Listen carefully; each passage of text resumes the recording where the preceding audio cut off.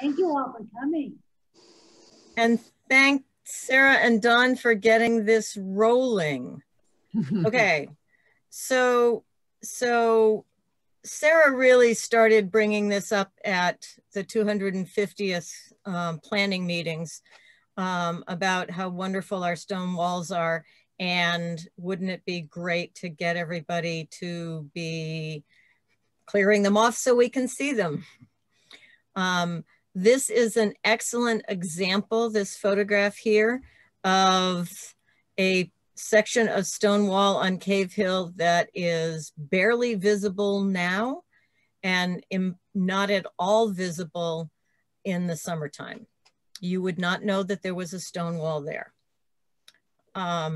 So Sarah and I started talking about putting this Zoom together, and I have this thing about stone walls. So what we're going to talk about is about stone walls in Leverett and encouraging people to clear theirs, and the kinds of stone walls we have in Leverett and the mapping of them.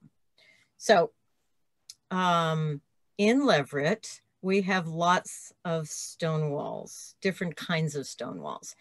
This particular stone wall is on my land. It is a single freestanding wall. And this one is particularly, this one makes me very happy because the maple tree that's in the middle of that stone wall was a maple tree that was a boundary marker for Elijah Clary in a deed in 1790. And so that tree, the stone wall was put up after the tree. The tree was the marker, one of them along the base of the hill here. And so this is a tree that I found through deed work, that I can talk to the same tree that Elijah talked to way back when. And yes, I talk to trees and I talk to rocks too. So this is a closer view of a single standing wall, and you can see that you can look right through it. That's snow on the other side in between there. And they were generally broader on the bottom, which makes some level of sense if you've ever tried to build a stone wall. And then they were sort of just piled up and stacked along the way. The double wall is more substantial. I'm not going to get into the different uses of different kinds of walls at this point, maybe another time. But so these are made basically with two rows on either side, and sometimes filling them in. And you can see here that you cannot see light through there. It's because there's another layer of rock on the other side. Now these guys, these are just amazing walls. They consider them disposal walls. So essentially you have a wall on this side, a wall on this side, and then stones dumped in the middle. This is when you have a big pasture that you're clearing. And as you know, rocks grow during the winter, and you have to keep clearing them. This wall starts out as a single wall, and then toward the other end starts getting wider and wider. This is an interesting wall. It's built along a ledge outcropping, and it actually goes for a long way up on the top here. And so using the natural landscape as the base of it. For those of you who knew my mom, this was my mom. And this is a very tall stone wall. She is was no taller than me. Well, actually 2 inches, but basically 5 feet. And the wall is much taller than her. It's a great wall. This is an example of a stone bridge that was part of a wall. So the water goes in between here. My puppy is getting water out of it. And this, you wouldn't even know it was there, except that there's water on one, there's the brook on one side and then there's the brook on the other side. But it is probably 12 feet from one side to another. And it is, Old Cave Hill was one of our oldest roads, and it's still there. And in my lifetime, it hasn't been fortified in any way.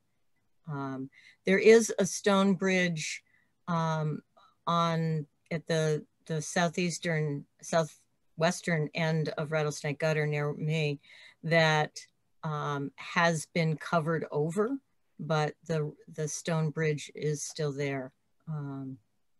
They've added an extra, after the flood of 96 or whenever it was, they added an extra culvert in there, but the original stone is still there.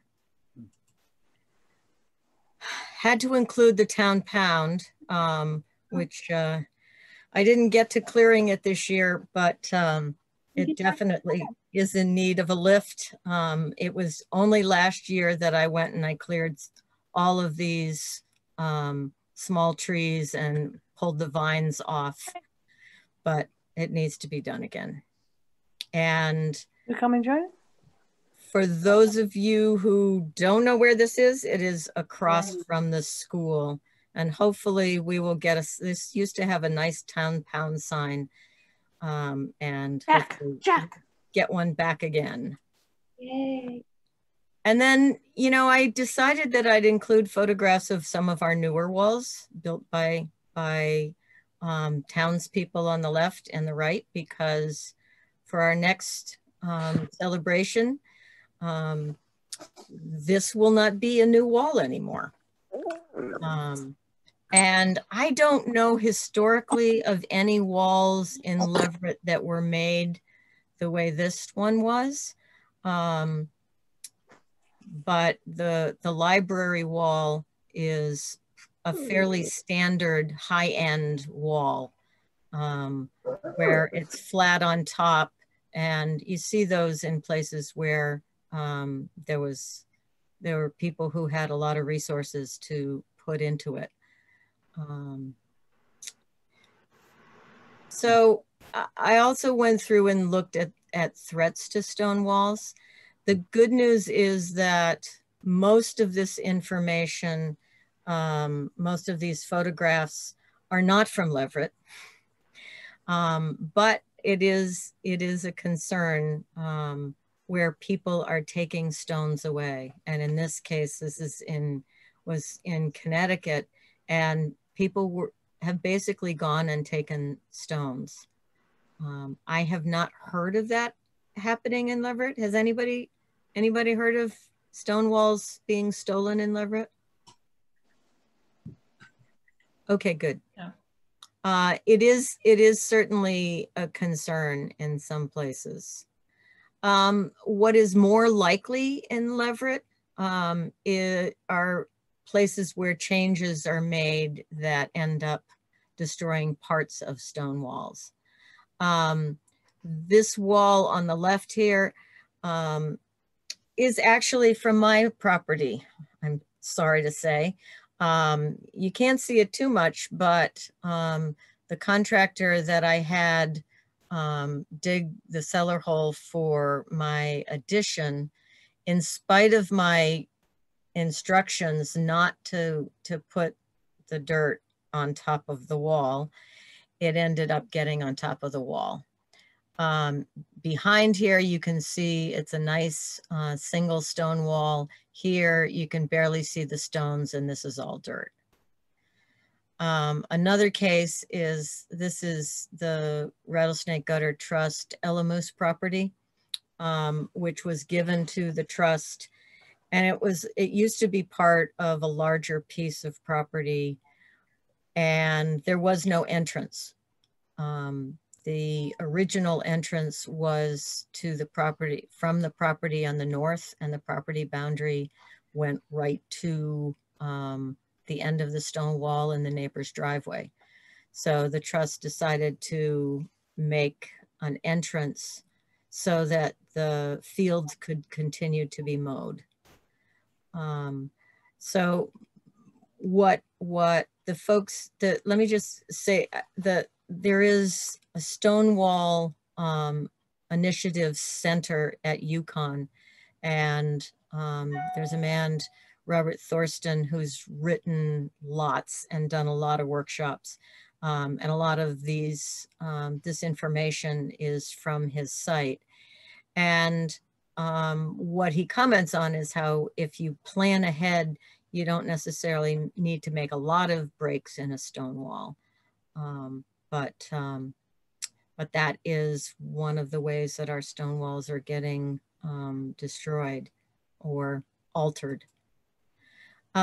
Strip mining of walls is not, again, not something that I've seen in Leverett or anywhere around here really, but it is happening. I have gone to stores where you look at this nice pile of rocks for sale.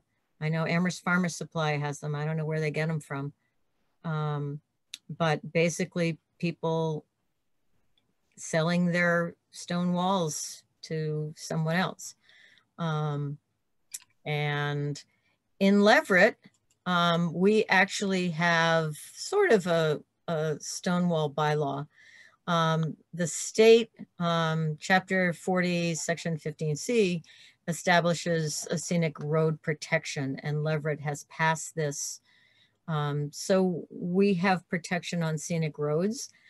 However, it is not, it's not what we might think it is. Essentially, if someone wants, if the town or the county, I believe, wants to straighten a windy, twisty road and there's a stone wall that lines that, a historic stone wall that lines that, then there needs to be a hearing. Route 63 is exempted because it's a state highway. And this doesn't impact landholders on their property if they want to take down a stone wall, or for that matter, if they want to rebuild a historic stone wall. We have nothing in Leverett that speaks to that. We do have, if you're going to create a driveway that goes through a stone wall, you have to talk to the town roads guy. But again, these are things that that are all part of, that don't have significant impact in terms of protecting stone walls. And I think that the idea of further stone wall protection might have a rough time, understandably, because people want to have control over their own lands. But that's what we have now. This is a photograph that I took from this UConn site. Basically, this line of green here is a stone wall that has been covered over the years so as to be unrecognizable. And I have seen these before. I did mapping on power lines and gas lines, and we would come across stone walls that were not at all visible. And this is an example of that. And I'm sure there are stone walls that are hidden in Leverett. Can't tell you exactly where they are, but this would not be surprising. So overgrowth is one of the other ways, and links into the picture that we just saw, And our stars of the show today are Don and Sarah Robinson. This is the stone wall that is in front of their house. If you can even see the stone wall because of all the ferns, it's right there. And here's Don clearing away of the stone wall. How long did it take you to do that, Don? Did you say about a half hour or something? Nope, you're on mute, so you're not answering. You're still muted. There you go. How long did it take you, Don? Yeah, about a half hour. All right. Not bad. Not bad at all. And so here is the before picture, and here is the after picture, which looks mighty nice. And Sarah, this is Sarah documenting and taking photographs. Yeah, you can. That's right. That's her shadow right there. That's right. So the 250th celebration is coming up in 2024, and there is more or less an ad hoc steering committee that has formed itself. And so this is where the conversation about sprucing up our stone walls came from. And with the hope that that we can get our roads looking nicer, and also to engage people in research about where they live. And the stone walls can tell us a lot. One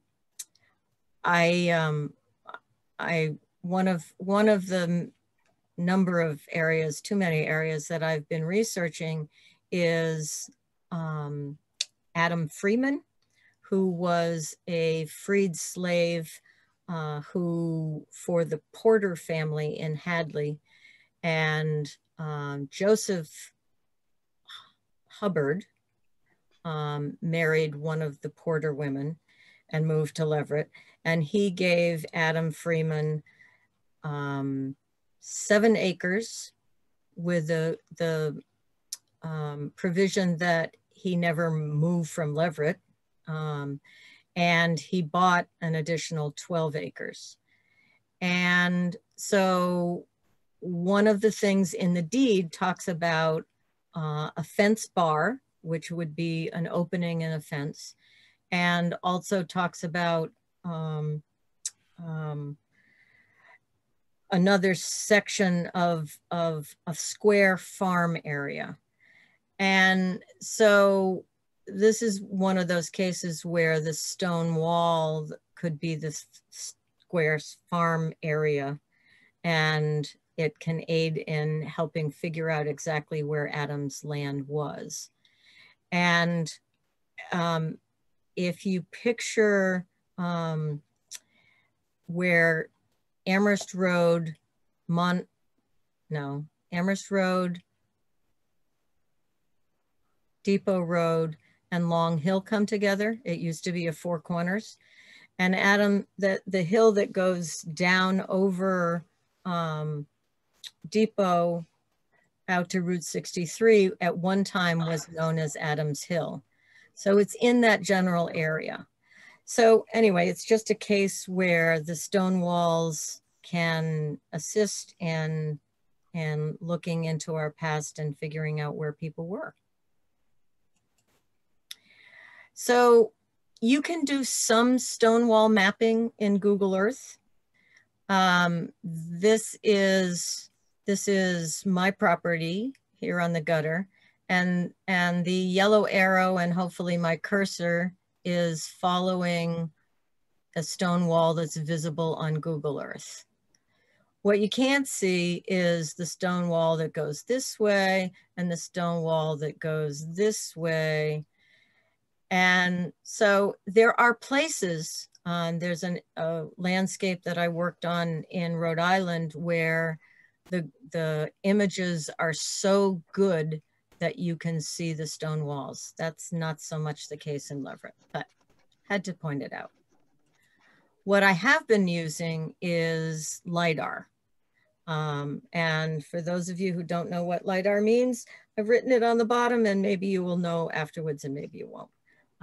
But essentially what LiDAR does is take out all the houses, all the water, and leaves you with what the earth looks like. And down here is my pasture and my field that we were just looking at on Google Earth. This is the cellar hole that is on Rattlesnake Gutter's Whitney property. That was originally, the house was originally built in the late 1700s by a guy named Luther Clark. And then Apollos Whitney and his family lived there for a long time. And so with this is mapping that is in GIS, Graphical Information Systems. And so essentially with this, I can go in and draw the boundaries of stone walls. So LiDAR in our area is fairly fuzzy still. There are other places where it's as clear as a bell. And we know that the government has much clearer than this, but we don't have access to it. But this wall in the LiDAR represents this wall on Google Earth. And so LiDAR makes mapping of stone walls really, I wouldn't say easy, because it's not always right. But it is definitely a powerful tool. And so this is one of the tools that I use. What I always try to do, if possible, after I draw in lines like this, is to go out and make sure that what my lines, my stone walls say are stone walls are actually stone walls.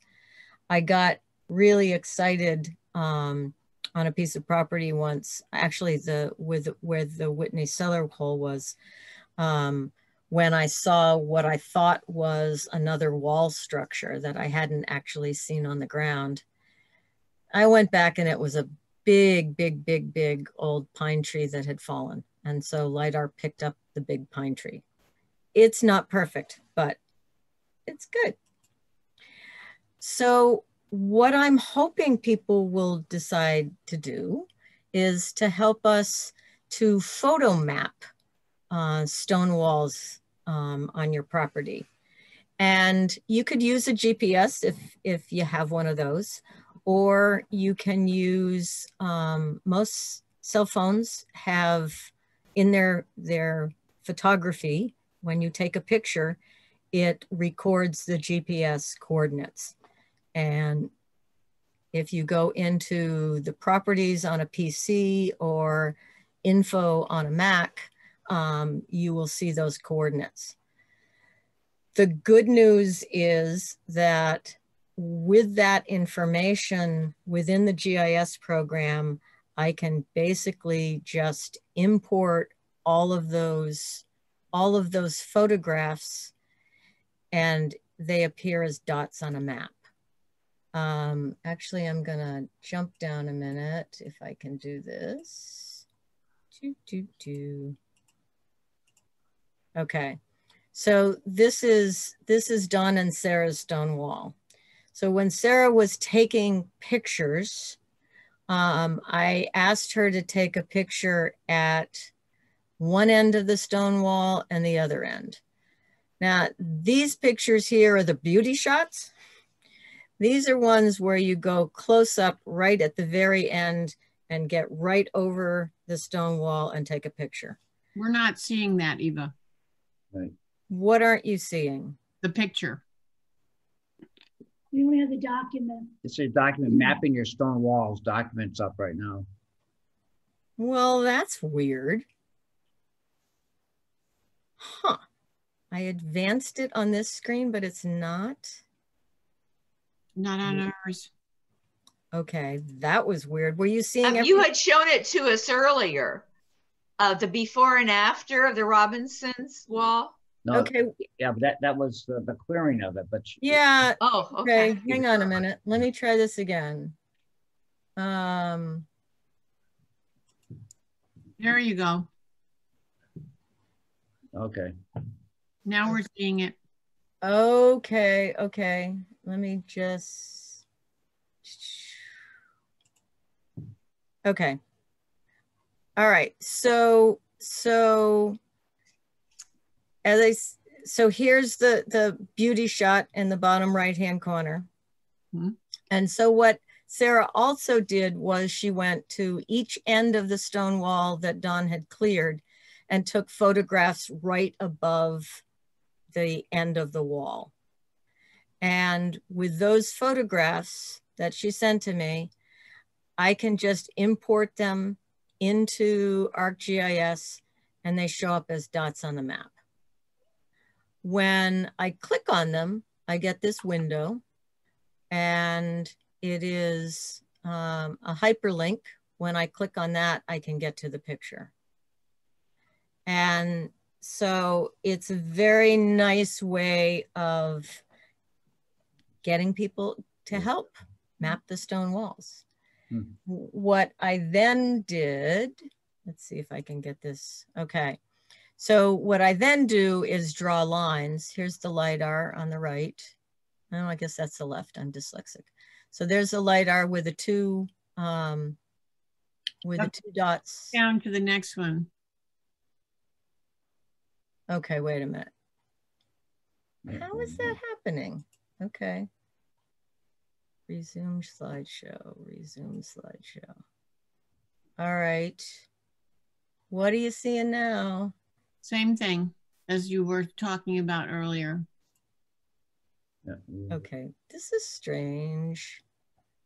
There you go. Okay. So here are the two dots on the map. Are you seeing my cursor at all? Yes. Now we are. Mhm. All right. Oh, yeah, we weren't earlier. So these are the two dots on the map from the photographs that Sarah took. And here I've drawn in the stone wall. These other lines are stone walls that I've drawn from the LiDAR. And here's Dawn and Sarah's house. And I hope there's a stone wall back there because it sure looks like there is on LiDAR. Yeah, actually, pretty much to the road. So the idea here is to hopefully get you folks to be willing to go out and photograph the ends of the stone walls. Let me go back to, if I can, to the mapping the stone walls. Okay. All right. Are you seeing mapping your stone walls? Okay. So this is what I was talking about in terms of taking a photograph at each end. And I really encourage you to take beauty shots, even if you can't see the wall yet, because you haven't cleared it yet. And so we get a before and after. And I have set up an email account because I've done this kind of thing with other groups before. And when they all come into my regular email, I get overwhelmed and then I have to go back and search and it's a pain. So I've set up this leverett.mapping@gmail.com. And so if you're willing to take the photographs, send them to me, and then I'll put them on the map. And I will send you a copy of the map. So this is the basic it's straight wall, take a picture at both ends kind of thing. If you want to get more complicated, okay. All right, are you seeing a different screen now with a photograph? Yeah. Okay. So if you've got stone walls that abut each other, then taking photographs at each junction is the way to indicate that. And if it's complicated and you're willing to do it, drawing a little sketch to give me a clue would be great. Sometimes, as I said before, I think the LiDAR will help guide me. And in some places there's LiDAR, I mean, there are stone walls and the LiDAR doesn't pick it up. So if you have a curvy stone wall, like the one in this picture, when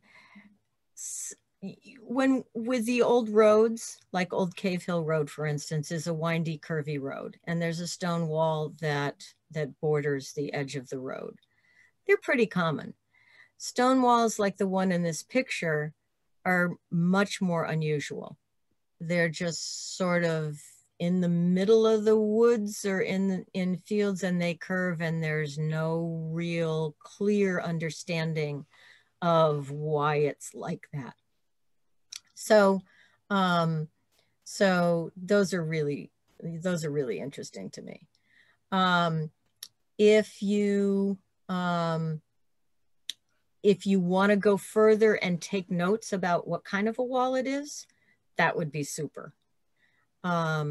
So is it a double wide stone wall? Is it a huge wide stone wall like the one I showed you before? That one, by the way, the really wide one was 5 feet wide at its width, which is how tall I am.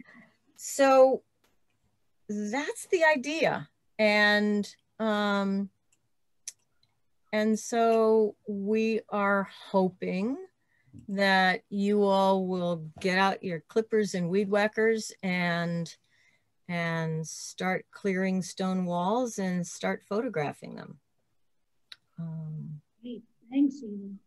Excellent. So does anybody have any questions or comments or anything? Yeah, you'll have to unmute yourself, I think, if you do that. Susan, you're unmuted.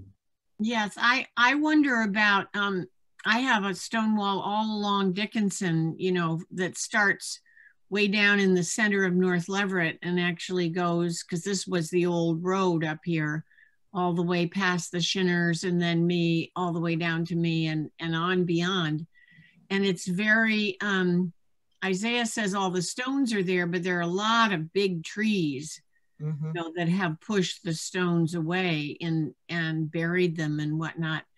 That's a different thing than clippers and weed whackers. It is indeed. And the picture that I showed at the beginning where you could barely see the stone wall is a little bit like that. It doesn't have as many trees that have pushed things away, but it is really thick in there. And it does take a little bit more than a half hour with a weed whacker.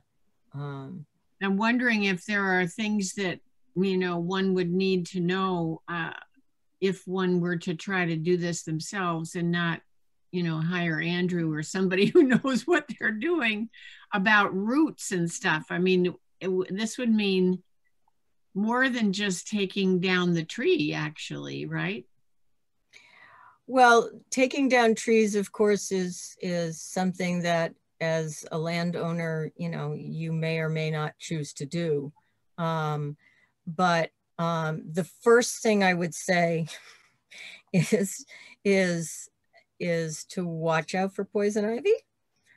For those of you who are susceptible to poison ivy, because the roots, as you probably know, the roots are as dangerous to you as the leaves themselves, and you might not see them in the fall, and they're just as toxic.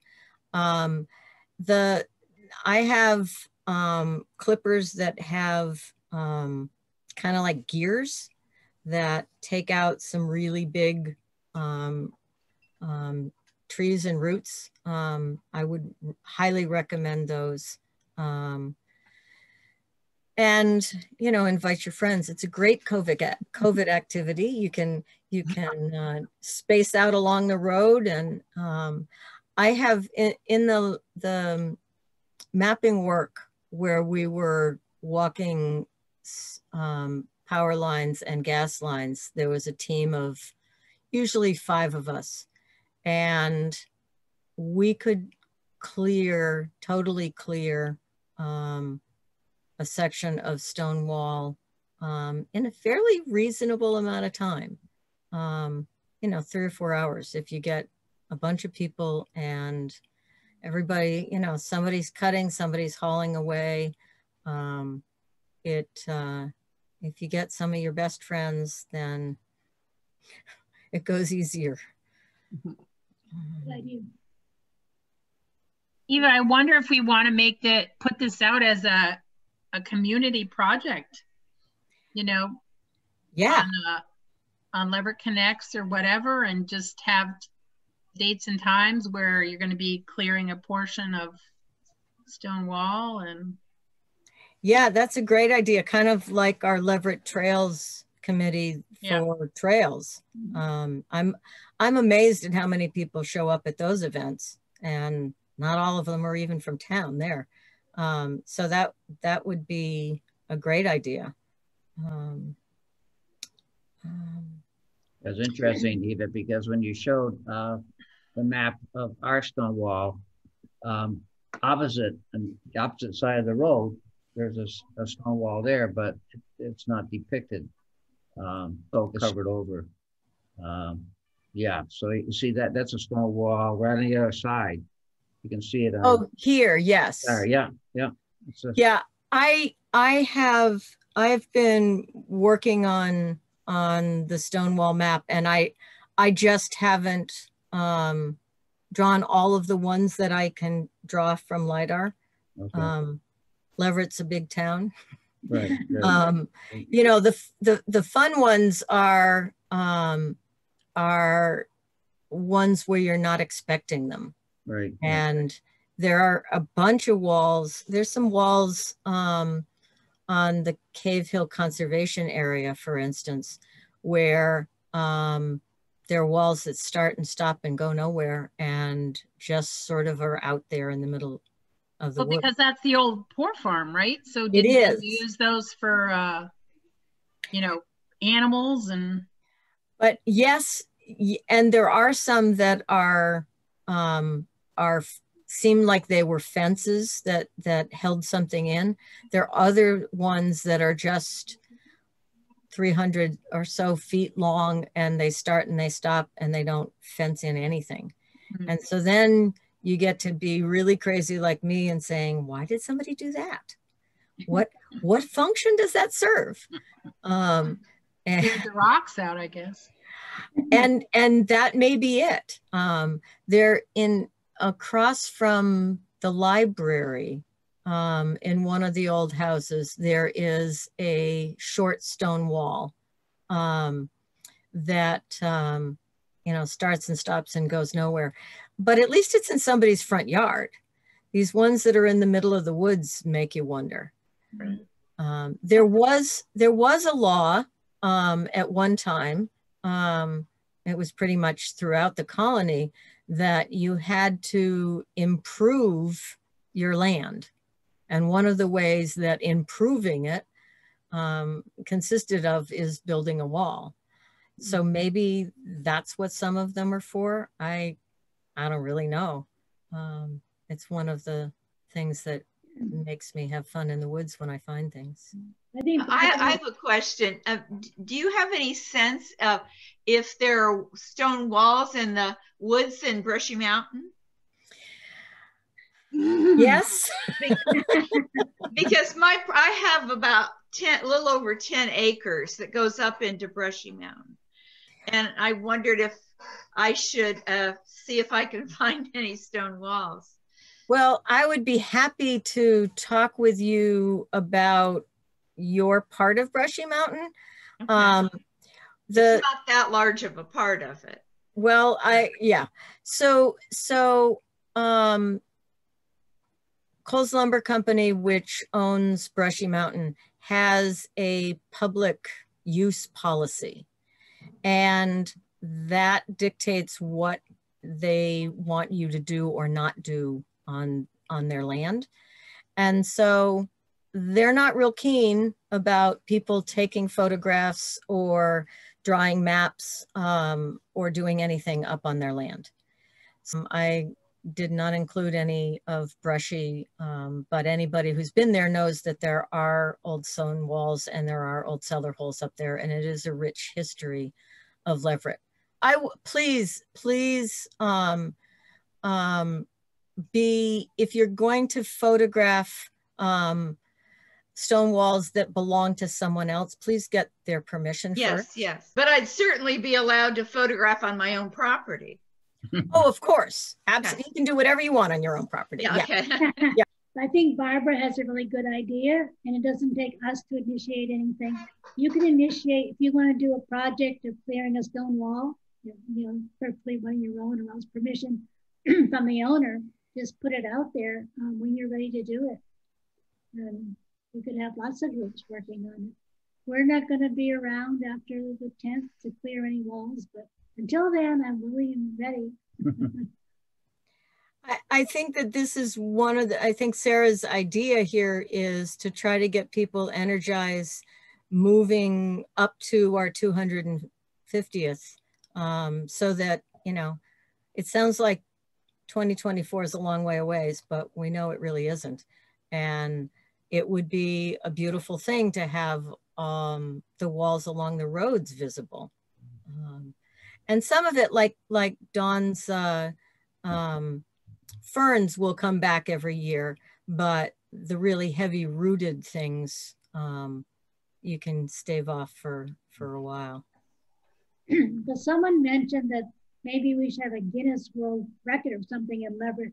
And actually, I was thinking maybe that's not such a bad idea. Maybe we could have a Guinness World Record of having the most stone walls of any town.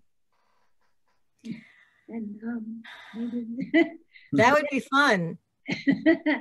That would be fun. Maybe we could keep it to the roadside. I don't know. Yeah. I think that the way to go really is to talk with the landholders sure.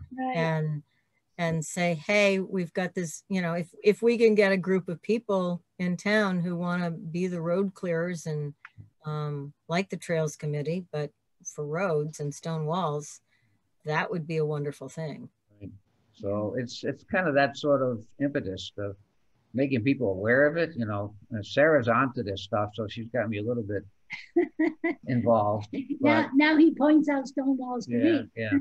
Well, Eva remembers when we were walking up in our property woodlot, and you find a stone wall in the middle of the woods, and you say to yourself, where did this come from? I mean, the size of the stones, I don't know how they even moved them. Yeah. I mean, they aren't little pebbles. I mean, they're huge. So there's a lot of history of really the history of Leverett.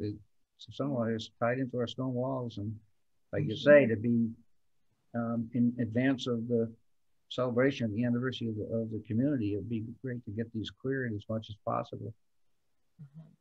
So Eva, I guess I don't know if folks have questions about the procedure. Could you just go over that once more as to the steps to take in mapping stone walls? Sure. So the basic procedure is that you go to one end of the stone wall and you take a close-up view with your cell phone. And at this point, most cell phones take GPS-enabled camera photographs. If you don't know whether yours does or not, and you want to just take a picture and send it to me, I can, or if you don't know how to get into the properties, then let me know. One of the things you don't want to do when you're sending these photographs, though, is you don't want to reduce the size. A lot of times people do that just because it doesn't clog up the email so much, but it often takes the GPS coordinates out of the metadata, so you don't want to do that. So you go to one end of the stone wall, take a photograph, back up, take a beauty shot, go to the other end of the stone wall, take a close-up, back off, take a beauty shot. And if you've got junctions in your stone walls, taking a picture over the center and then backing up again, and try to get pictures that will represent what it is. It, in some cases, the other thing that I wanted to say about GPS on cameras is, on any GPS, is that the longer you stand in the place where you're taking the photograph, the better accuracy. GPS, as you all know, are done from satellites flying around in the sky. And so their accuracy differs from moment to moment. And so the longer you stand in one place, the better your accuracy is going to be. And sometimes with GPS photographs, I will get, that people send me, I'll get 2 or 3 that look perfect and are on the property that I know they're supposed to be on. Sometimes they end up being a half a mile away. And then I just throw out that point. So it takes some playing afterwards. And what I will do is make a map of the walls that you've sent me. And then you can say, yeah, you got that right. No, you didn't get that right. I think we're done. Certainly appreciate all your hard work, Eva, putting this together. Thank you. Yeah, it's been great. Yeah. And Thank you. It's fun. Okay. And I really think this will make, I think people are, especially now in the spring, because we're all going to still be sort of quarantining, will be a great way to just get people out and doing stuff. Yeah, it'll be a great spring project. Yeah. Excellent. Yep. Yeah. Thank you. Okay, well, thank Okay. you all. Thank you. Thank Bye, you. everybody. Thank you. Wonderful. Thank you, Don and Sarah and Eva.